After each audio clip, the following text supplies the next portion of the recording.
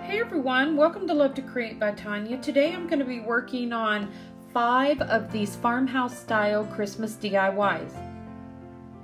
In the first DIY, we're going to be making this tag sign, and it's going to be in those 3 different color tones. We're going to be using the 2 contact papers.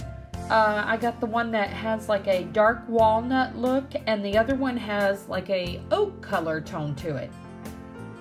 Now I'm just removing that Noel sign, and I'm just scraping mine down as smooth as I can get it with my utility knife.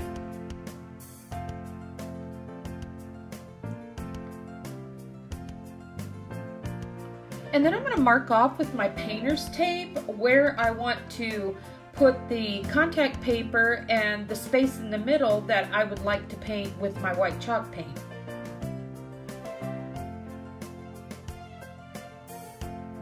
Now this was a Pinterest inspired design. I'm sure you've probably seen some of these different color tones done like this, but I thought I would try my design on here and hopefully give you an idea if you haven't already seen this one.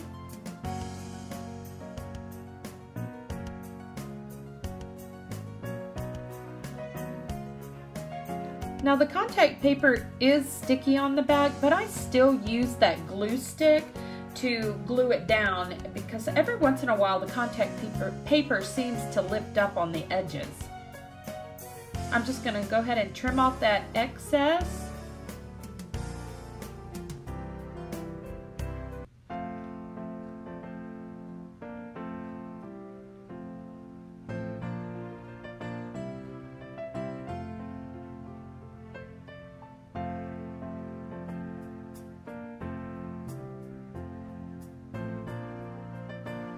I really like this light oak color of the contact paper, and I like how the knots show up so well. It really makes it look like real wood. That's why I did the top of mine a little bit larger than the bottom.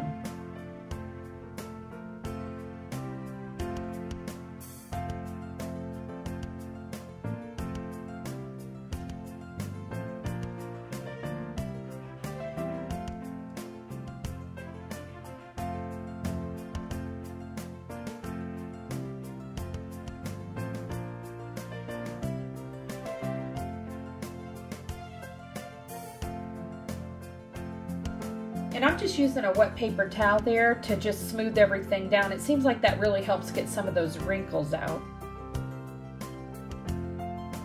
We're just going to trim off that excess on the top there, and then we'll be ready to paint our middle with our white chalk paint.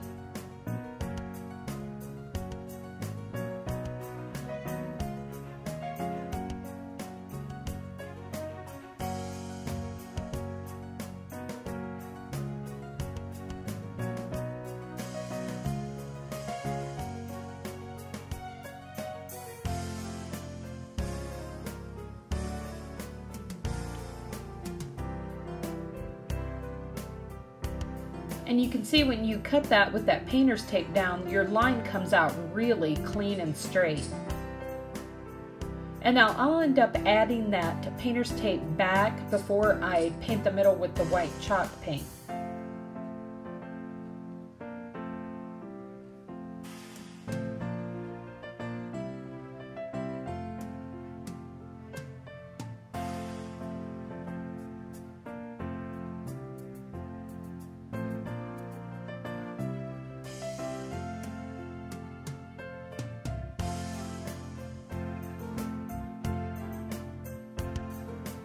Now I decided to decorate mine with just some of the greenery and the pitberry from Dollar Tree. I ended up getting those little pine sticks, and I also got some of the frosted fern and the red pitberry. And then I'm just going to use one of those buffalo check black and white bows to put in the middle. And then you'll see here in a moment when I put the letters on, I found my letters at Walmart, and I think they have those for 98 cents, and I'm just going to spell out the word joy.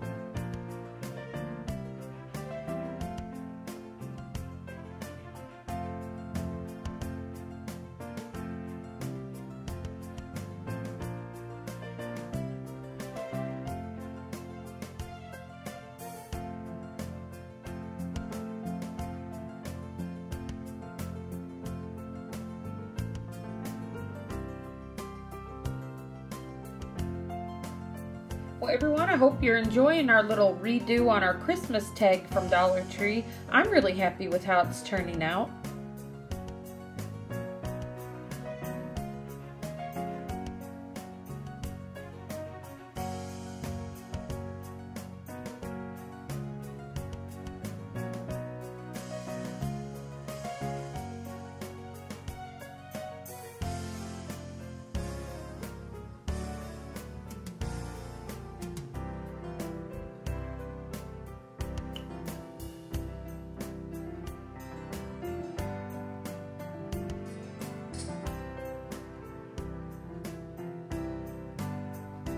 Now here are the letters that I picked up at Walmart, and they have several of them now, and I think it'd be fun. You could actually put several of these little tags together and then spell out Christmas or let it snow, and I may try that myself.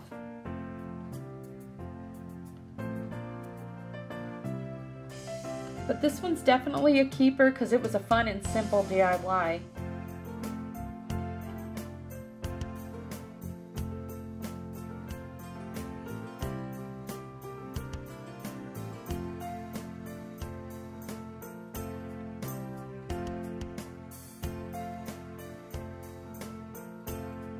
Now I have 4 more DIYs coming up after this one.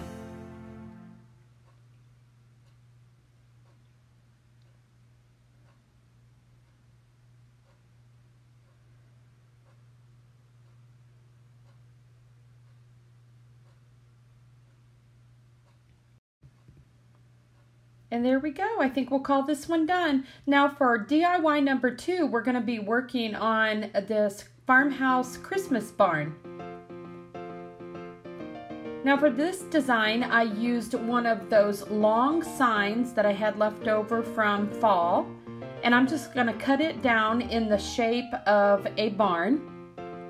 And it's a real simple one. I just do the angled shape at the top and then do just another little slant off to the side just to give that angled shape of the barn look. And then we're going to take some of the little Tumblr blocks and glue them around the top.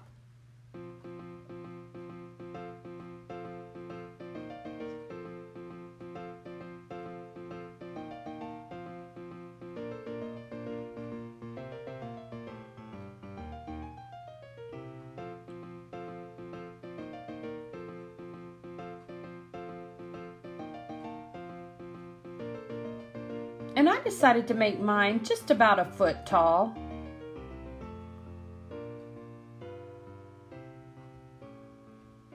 And now I'm going to take some of that brown paper and just cover the back.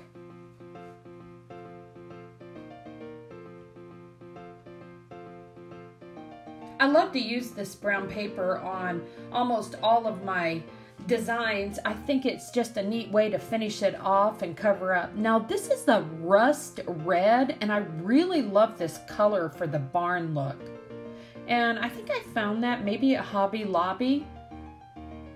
And here's the little Tumblr blocks, and you can see I left that little space there. That way I didn't have to cut anything.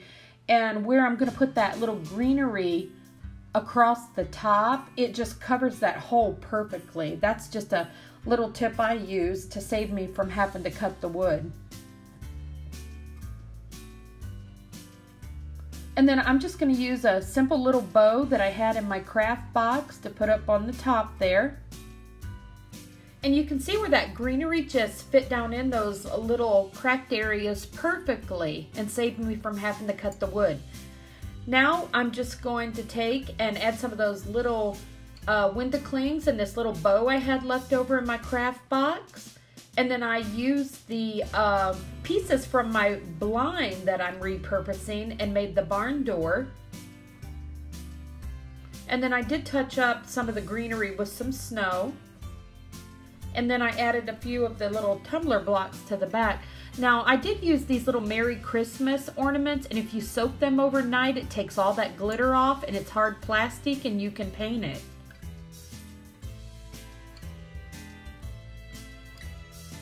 Well, I think our little barn turned out great. Now for DIY number 3, I just took one of my picture frames and I'm going to be using the window clings, and I actually touched them up with some paint just to brighten them up. You don't have to do that step. I just like the way that it looked.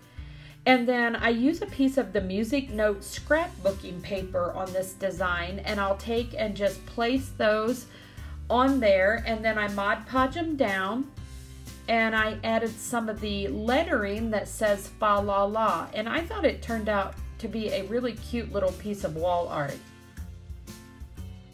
And you can do this with any design. I just thought these little bears were cute singing, so that was the one that I did.